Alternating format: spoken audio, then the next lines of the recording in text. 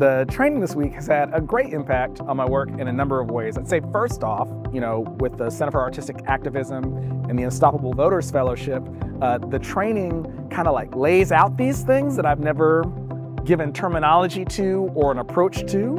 And so it's great for me to see like, oh, here's something that I've done, but here's another way that I haven't thought of it. One of the more surprising realizations I had this week is just that I can't do it all on my own. So many of us work at small organizations where we don't get the opportunity to collaborate and brainstorm with each other. Also, since the pandemic, so many of us are remote, so we're often sitting at a computer by ourselves.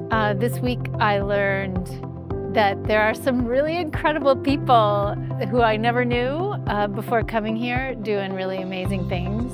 I think that the training this week has really just inspired me to reimagine how we do almost everything. I think what most impacted me about this work is the heavy relearning I had to do of the term artistic activism. It's really not about art. And so as I began the process and began to start to learn about what it was, it's really about building relationships and allow other individuals to help you to get to where you need in regards to building projects, sustaining relationships, and just being able to work as a cohesive community. One thing that I learned from this retreat that I'm definitely going to bring back to my organization and the movement in Texas is actively trying to think of impossible ideas, not because we're gonna, do all these impossible things, but because it can actually spark ideas that we can do. I never heard, no, that won't work.